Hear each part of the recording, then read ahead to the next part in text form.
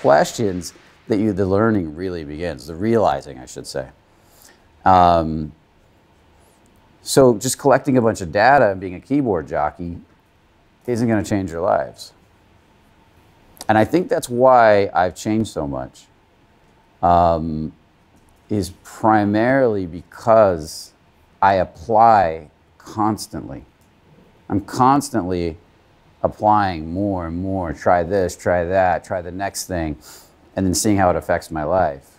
Then the time I'd asked them yesterday, which surprised me because they're all advanced students that have done a lot of work, and I think 2 of them had done the exercise, the rest hadn't, out of the room. It was only a small group. But in the time that they went to lunch and came back, the same exercise I gave them, I had done personally more times than I could count while I was at lunch. It was a simple exercise, so it surprised me. I was like, do you realize where you guys could be right now if you had had this mentality right from the beginning? I was thinking to them. If you had applied to the level I applied at lunch in your personal life, where would your life be today? How much bigger would you be? How much would you have changed in your life? Where would you have grown to? And that's the biggest problem I see.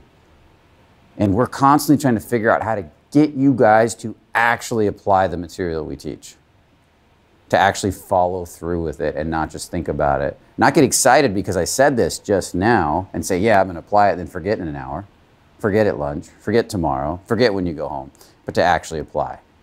Josh was bringing that up yesterday. Like, what do we need to say to get them to remember to actually do it, to actually follow through with their commitments?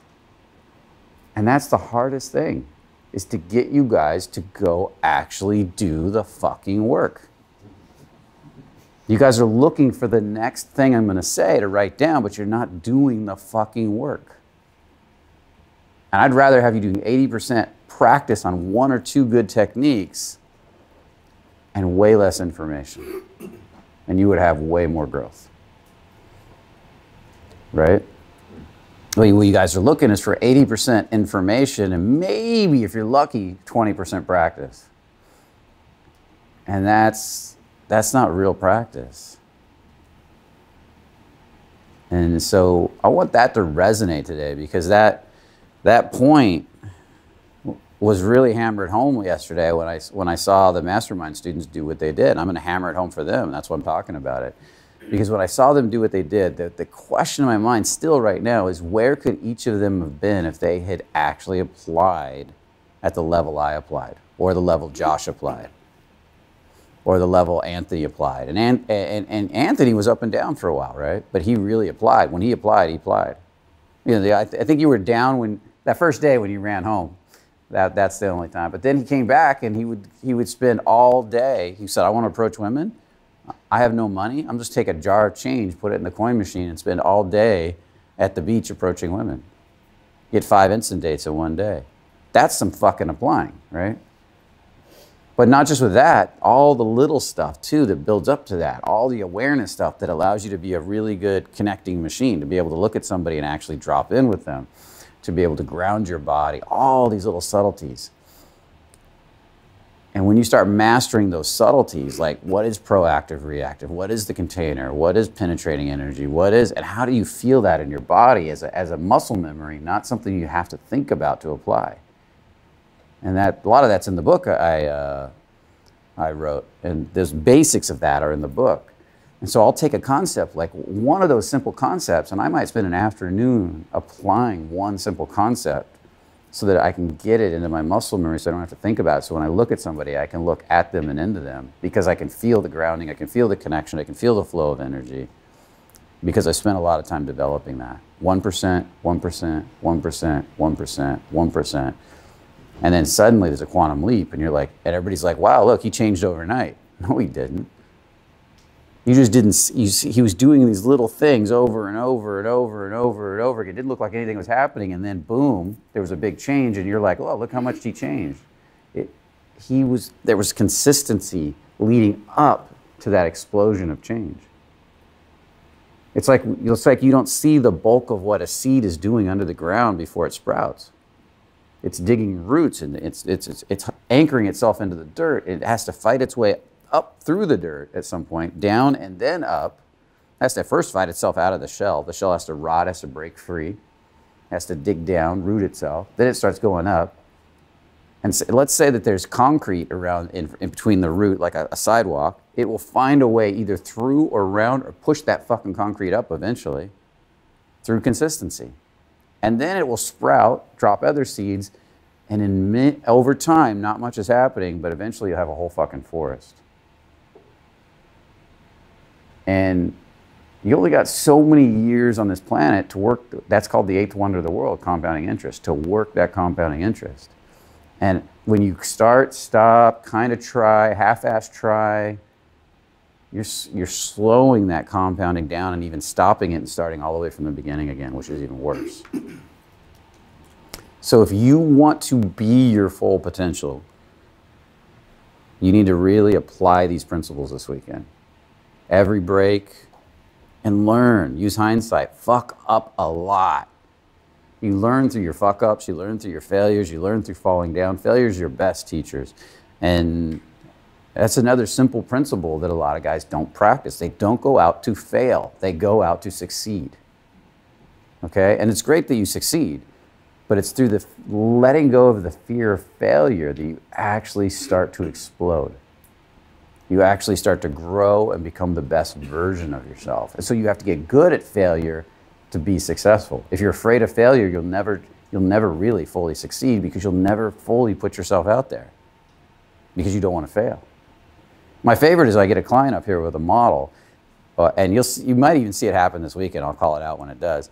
And he'll be looking at the model, he'll feel the tension, he'll feel the stress, he doesn't want to fail, and he'll step out and he'll be like, wow, I really need to practice this. And think about what I just said. And he'd go, yeah, and then he'll start giving me all the reasons why he's not good at it. And I'm like, well, why don't you just practice right now and be bad at it? And then you'll figure it out through practice, right? Instead of stopping over here to talk about it and not take action.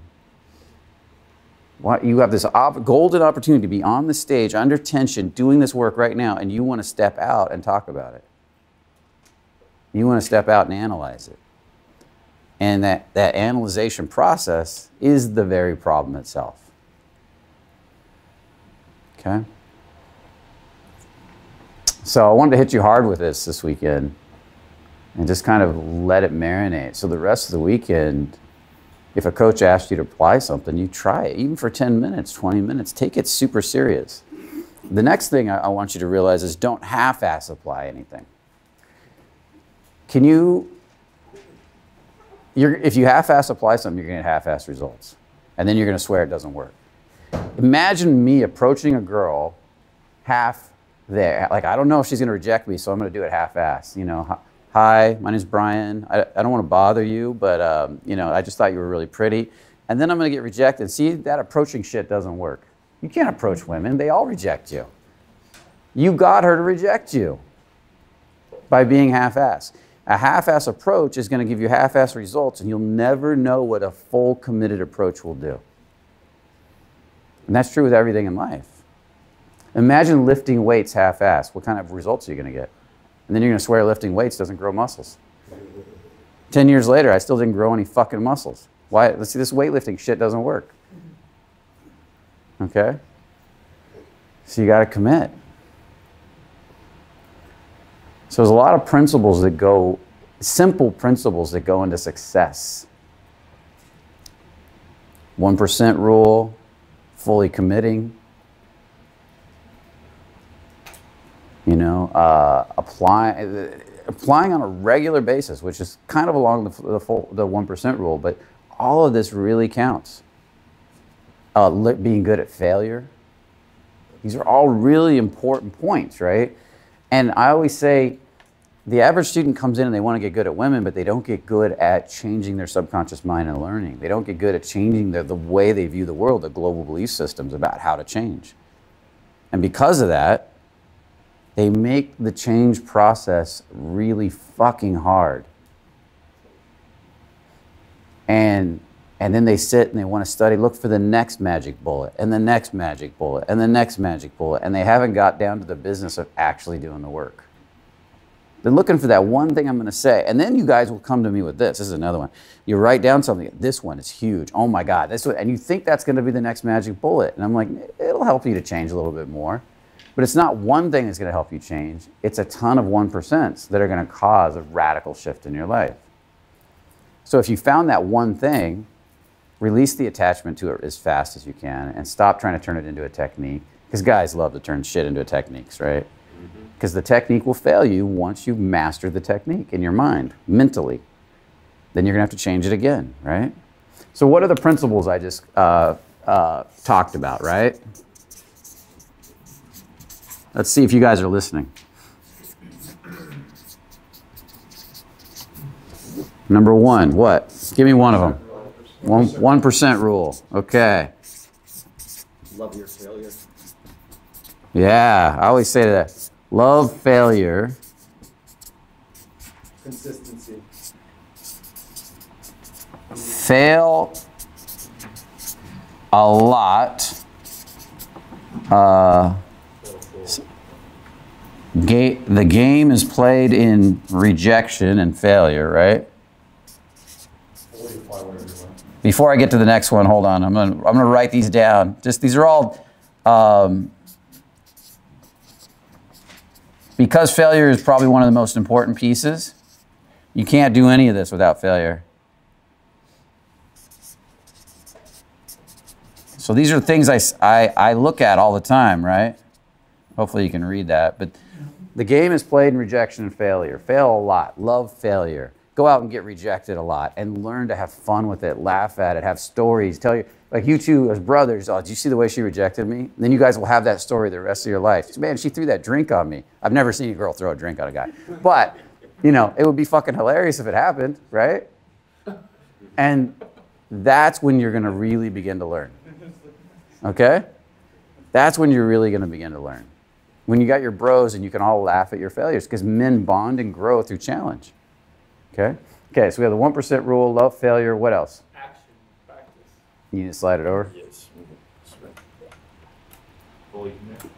Okay, so what did I talk about? Take action on a regular basis, yeah. And fully commit.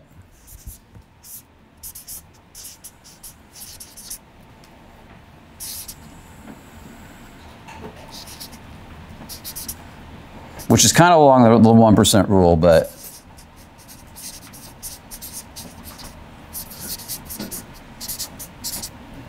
and that the important part is fully committing in that action too. And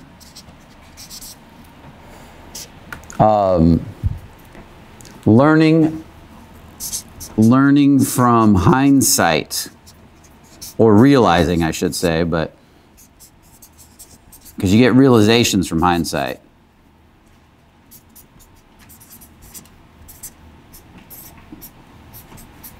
Okay? So you learn or realize from hindsight. So realizations are like, wow, I did that, this and this happened. Oh, now I get it. But you don't fully get it when it's explained to you logically. You get it by doing.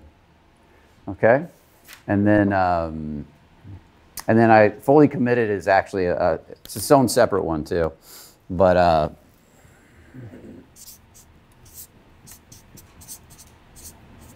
so I'll put it here too, because it's that important. They're all that important. Okay? I gotta practice writing really bold and clear for the camera and shit. What's the one that says rejection? What's the line that says rejection? Love failure? What about it? Oh, that should be the game. I left out the word game. The game. Okay. I say that to myself all the time. The game is played in rejection and failure. If you want to get really good with women, you have to be really good with rejection. You can't stop and try to get past rejection, not get rejected. You have to be good at being rejected because it's a polarity. To be good at getting girls, you have to be good at getting rejected. Because the best get rejected the most. Guys that say they can get any girl have been rejected more than any guy on the planet. If it's true, if there's any truth to that at all, because no guy can get any girl. And every guy I've seen a million coaches say on stage, oh yeah, teach this and you can get any girl. And then off stage, they'll tell me, yeah, nobody can get any girl. They just like to say that. It's impossible. Everybody is different, okay? You get the right girls for you. And you're going to get rejected a lot.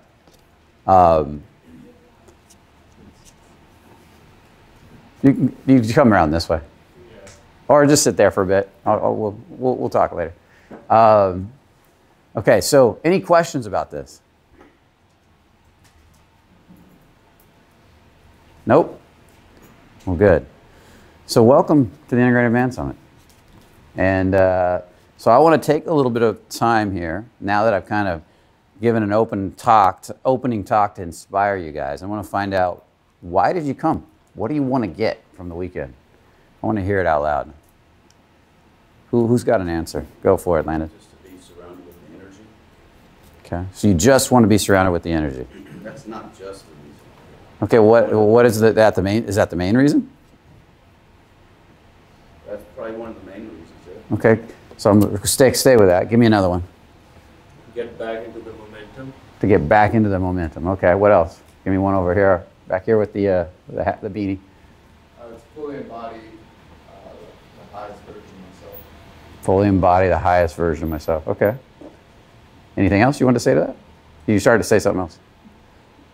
It's like, like you talk about consistently taking action, like the 1% rules. It's like figuring out through like trial and error who I am through all of this and being able to embody that, I guess. Okay. How to do that. Okay, cool. What do you got? Through my fear of taking action. Okay. Around anything specific? Both business and the work. Okay. Going through a divorce as we speak, so I want to get back in the identity that I used to have before I lost myself in the relationship. Okay. And the identity I used to have. Do you know what that identity was? Fearless. Okay. So you were fearless with women before? And dating or life and Just a risk taker and then okay. Awesome. settle. Awesome. Go for it. I want to challenge myself. Challenge yourself how? Well, just being around these guys, it can be intimidating because a lot of them have done a lot more work than me. And, when you're out in the world, you kind of feel like you've done more work than the average person, but to be around people who you think might be better than you can be challenging. Yeah, you got to raise that bar all the time. It's a good answer. Okay, go for it, Michael. More grounding more stepping into masculine and creating sexual tension. Stepping into masculine, creating sexual tension. Okay, what you got? Go for it, Shobik, and then we'll go over here. I'm not sure what your name is. Go for it. Hey, Mark. A love for learning and keep showing up. Love for learning and keep showing up. Okay, and Mark? To see how far I'm willing to go for the things I'm determined to accomplish. Okay, awesome. Now I want to ask all of you guys I just asked, are you getting what you want? Do any of you think you're actually getting what you want? Or is it a struggle? Okay, cool. Okay, none of you were very specific. There was a lot of good stuff in there. And this is the problem we had in the mastermind yesterday. After lunch, I literally asked them, because all but 2 of them didn't apply it. One of them forgot he applied it, and it took me a minute. Oh yeah, I did do it. And the exercise. And so I literally asked them after lunch, why are you here? If you didn't take the exercise serious, and you didn't go apply it at lunch, and you all just kind of hung out and got casual and bonded, and one of them said, well, I wanted to get around the guys and get into the masculine energy again. Well, that's what you did at lunch. You hung out with the dudes. Oh, I wanted to, and there was a bunch of answers like you guys gave me. The one guy who applied it consciously remembered exactly what happened and came back with a clear answer to the exercise. Oh, I came here to get, and he knew exactly why he was there. I came here to learn, I think, what was his answer? I'm gonna have to paraphrase it. Because we were talking about success mindset and versus problem mindset, or like being able to, what's the answer, what's the solution mindset versus versus problem mindset. And he said, I came here specifically to learn how to create the solution mindset in my company so that I can teach everybody to be better at the solution mindset. Okay? And he's the only one that clearly applied the principles. Does this make sense to you guys? And that was so powerful when you think about it. Super powerful. Because he just launched a cryptocurrency, and his company is now worth around $5 billion. He started from zero with Fearless. It launched 2 days ago. Okay? Do you see the difference in mentality? There needs to be clarity. Yeah, you need to know, why are you here? Because if you don't have a solid purpose that drives you and something you're going for and something you want to create, why the fuck are you going to give a fuck about the exercises? There's got to be like, I want this answer. I'm going to the next level. I'm driving towards something big. And a lot of people are like, and this is the other thing that came up yesterday. A lot of people are very motivated while they're in pain, but as soon as the pain goes down a little bit, they lose their motivation. So what happens? You know, I haven't had a date in 2 years. I haven't had sex in years. I've never really dated anybody I care about. I'm going to go to that Fearless thing. Oh, the pain is driving me. I'm going to work. And then you start getting a few dates and you used to have some sex, and then you're like, this girl's cool. Not really crazy about her. And then the pain goes away. And you settle. And you find a girl that settles. And you're both settling. You're both hanging out together. And now you're like, yeah, but I'm not motivated to go work harder because I don't feel the pain I felt before. Life is okay. And that's where you stay. How many of you think you do that? You're guilty of that bullshit. Okay? And so that's the next thing that comes up. I promise you, if you don't have something that drives you, that I am going to create, not out of pain, not out of fear, but out of love, out of acceptance, out of courage, like I am driven to create this because it's bigger than I am, at least out of challenge, you will start settling.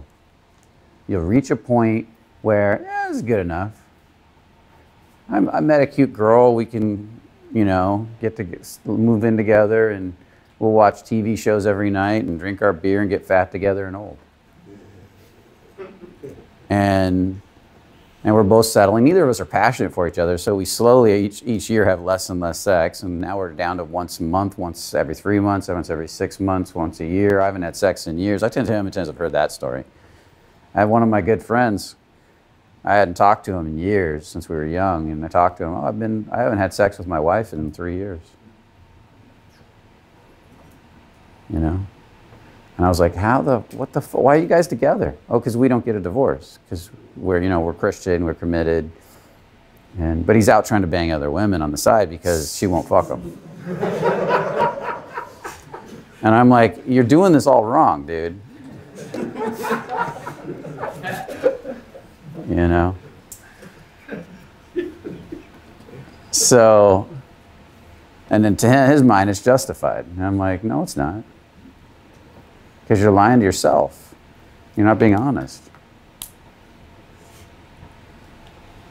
Okay, so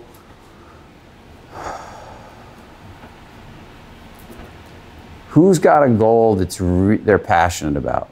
It's like, I'm going to make this happen. What is it, Landon? For me, it's to me, this is subjective, but to me that is my 10, that I can, like you were saying, passionately have a really awesome, amazing relationship, long-term, committed relationship. See, that's very different than what was the first thing you said when you said, why'd you come here this weekend? To be surrounded by the energy. Yeah, now, if you're Objective. Huh? That's the macro objective. Why didn't you say that? So if you take the first, think about it, if he takes the first goal to be surrounded by the energy and applies all the principles based on that idea, versus I want to meet my 10, what is a 10 for me, and I want to have an awesome relationship, which one is going to make him take this shit more seriously? With one idea in mind. Yeah. And if you don't have that thing, like he knew it, but he didn't say it. So, That ultimately is the reason why. yeah. So, but you didn't say it. So your mind wasn't thinking about that. How often do you think about that goal? A lot. Tell me how much. Like every day? Pretty much. How? How do you think about it? What do you do? What's your process? Meditation, Do you have it written down in your pocket? Visualization. Do you have it written down in your pocket? Do you look at it at break and at lunch? Have it in my journal. What's in I'll suggest a good thing to do is have shit written down and in your pocket and imagine it's this is something I learned from Mark Allen. He has his goals always. Guys went from 0 to multimillionaire with all these businesses. He started at 30 with nothing. He had no money. He just got out of a monastery, had been meditating, I think Zen Buddhist meditation, had nothing. And he said as an experiment, I'm going to try to build all these business. I'm going to build a business on working 30 hours a week because I'm lazy. And he wrote down his goals, wrote down his little bit, and he kept it in his pocket. And he said, I always have it in my back pocket everywhere I go. And I imagine it's absorbing through my ass, is what he would say, you know. And so I have a lot of stuff that I'm working on. I meditate on every day. And if I can pull it out, read it, put it back away. Pull it out, read it, put it back away. If it's not, every once in a while I touch it, which just reminds me of what, this is tangible. Well, on your phone is digital, right? So how often do you think about your goals when you touch your phone? But this has no other representation than my goals, these notes. That phone means a million other things. So it means all the people you talk to, the ways you distract yourself, Instagram, all the apps you use. This has none of that. This is also in the physical world, that's in the digital world. So do you want your goals to manifest in the digital world or the physical world? Physical world. So this actually moves it from the digital world, when I write it with a pencil, into the physical world. It's the first step. It is now on paper in the physical world. Okay? And if I carry it with me and look at it, and you see it's a mnemonic that brings my mind right back, this is going to happen. Over and over and over again. That's why I recommend journaling so much and not putting stuff in your phone. Your phone is great for notes and even like a backup of your goals. But to have your actual goals written down on paper somewhere and print it out, put the effort it takes to move it and have it and keep it with you. And some people, there's people out there that literally rewrite their goals every day. They believe it's that. Hand rewrite them every day. They start from the beginning, write them again every day. That's powerful too. There's one Korean billionaire, Mark Allen references, that says he would meditate and read his goals every day for 1 hour in the morning. First thing, read his goals and meditate on them every day. And look at them and contemplate and contemplate. 1 hour minimum every day, worth billions. How many of you do this type of stuff? Do you every day for an hour? You do? Oh, she does it. Awesome. Yeah. It's that important. I do a lot of meditation. Yeah. Well, all the most successful people in the world, they are relentless about being focused on what they're creating. Was Mark Zuckerberg relentless about Facebook? Who saw the whole story? Like Mark Zuckerberg had one goal for Facebook, get it to 100 million subscribers in the beginning. And everything he did, he had it on his desk in big letters in front of his face, and everything he did was to accomplish that goal. That's the story I heard. He said he'd come to him with all these ideas. Does it help that goal? Does it help that goal? Does it help that goal? You see what I mean? Okay, what about Elon Musk? How obsessed is he? And I'm talking about a crazy obsession with getting to Mars. Completely obsessed. Huh? Completely obsessed. Yeah. See, would you say Elon Musk wants to get to Mars? Yeah. Nope. Understatement. I would say he does not want to get to Mars. He is chosen. He's getting to Mars. It's not a want. In his mind, he's there. It's happened, and the physical world is catching up with what he's created in his mind. It's not a want anymore. It's a choice. It's a decision. We are going to Mars. People say, oh, you can't get through the radiation belt. People will die. I'll figure it out. He doesn't let that shit bother him. Right? So there's a difference between a want and a choice. You can feel that people that want shit sit around and think about it and don't take action. People that have chosen shit take action. Notice when you want a glass of water and you're sitting in front of the TV or you need to go to want to go to the bathroom, you don't go. Like think about it, you have to take I kind of have to pee, but I don't want to get up and I'm tired, and you're sitting there. You reach that point where you have to fucking pee and it becomes a choice because you're going to piss your pants. And then you get the fuck up, don't you? There's a different energy involved in that. Do you guys understand what I mean? You need to get that same feeling with every goal you have. Every goal needs that sense of urgency. That's this has already happened in my mind, and now the physical world's catching up to it. The physical world is a printout of my internal image. The physical world is in the past. This is already, this energetic world that I'm picturing on this paper, this has already happened, and now I'm getting the physical world to catch up to it. Do you see the difference in mentality? It's a completely different mentality. Okay. So let's hear it again. What is some of you guys, what do you guys want out of this weekend? Why are you here? What are you getting? Go for it, Aaron. I'm here to be more comfortable taking leaps of faith and doing things that and choosing to do things that I may not be ready to do. Okay. Here's what I want. Do you have anything specific? Yeah, I want to be a blogger. So why didn't you say that? I'm here to become an awesome blogger and to learn these principles to apply to my blogging. I want to have a vlog with X amount of followers. Do you see how what you said was kind of ambiguous? Yeah. Again, the second thing Landon said was not ambiguous. It was pretty damn clear. Okay, what else? Who else? Somebody raised their hand. Give me another one, Michael. Yeah, give me another. Give it to me now. Go. I have $1 million and a fucking hot ass girlfriend. Okay, good, much better. Now you can start adding dates. You can start adding more tension with time. Like that's going to happen by X date. Not in 2 weeks, not in 1 year, because 1 year is always 1 year. 6 months from now, if you're saying 1 year, it'll still be a year. So you see what I mean? Okay, go for it. I want to be able to get any will that I want. Okay, it's a lofty goal. I don't know of anybody that can do that, but as a goal, I get it. But you can get it. You can get really amazing with women. Yes. Okay. I want to create a multi-million-dollar business and have an abundance of high-quality, beautiful exotic in my life. Okay. What does a multi-million-dollar business mean? 2 million? Start with 10 million. Okay. So I want a business. I am choosing.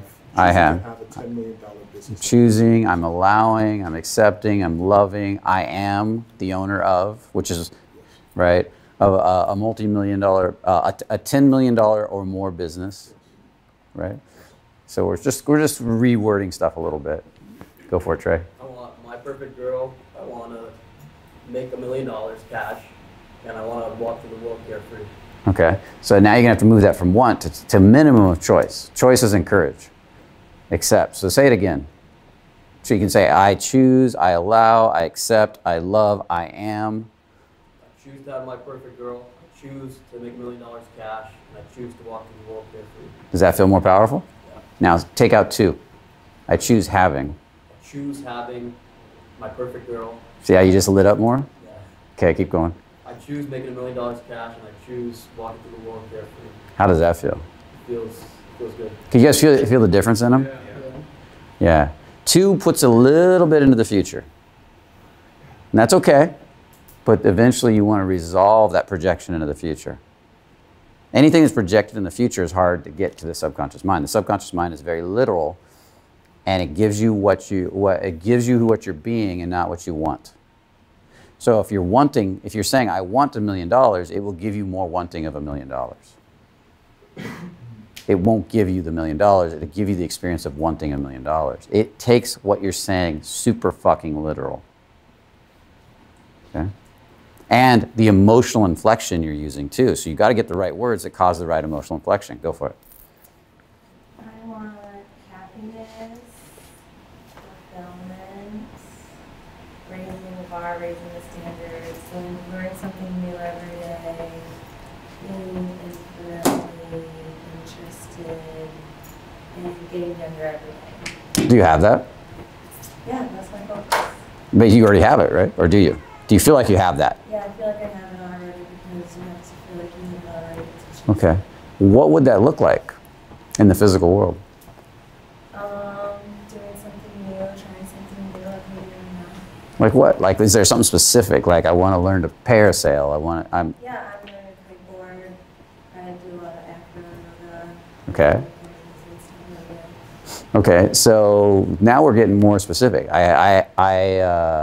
Instead of wanting, I choose having a life of creativity,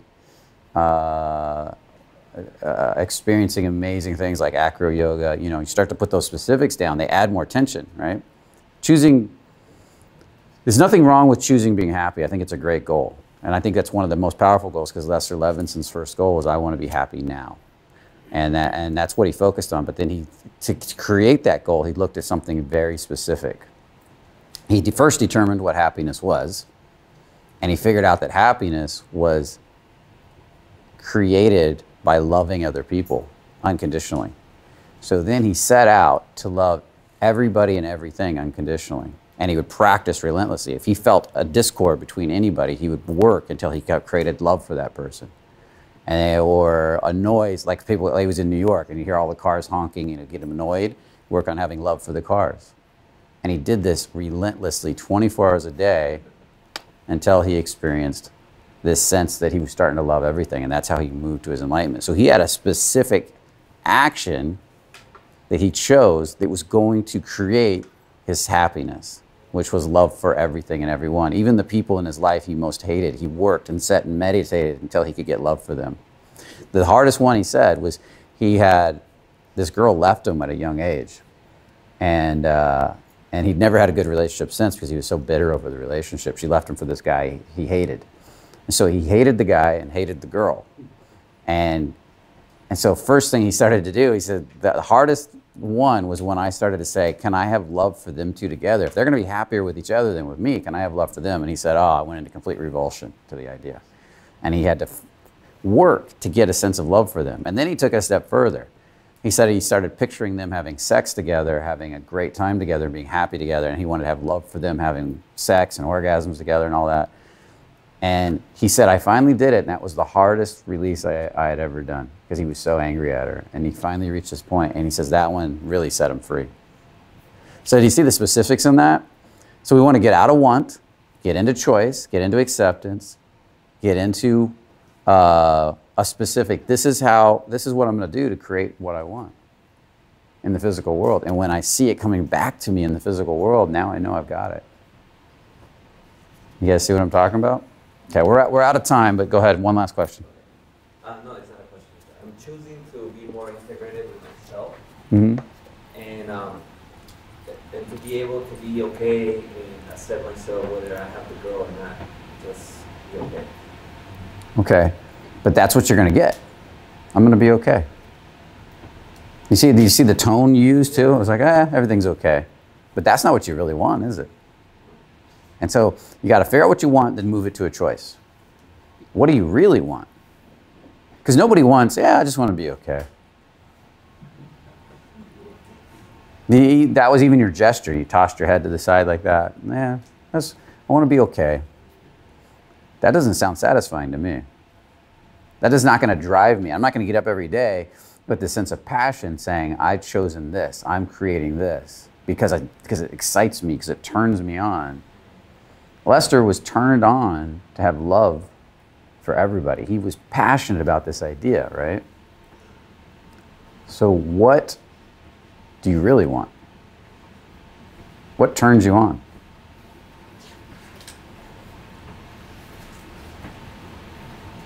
I want more confidence. And what will confidence give you? Just be able to be fearless and talk to anybody. So now we're getting closer. Talk to anybody. Why do you want to talk to anybody?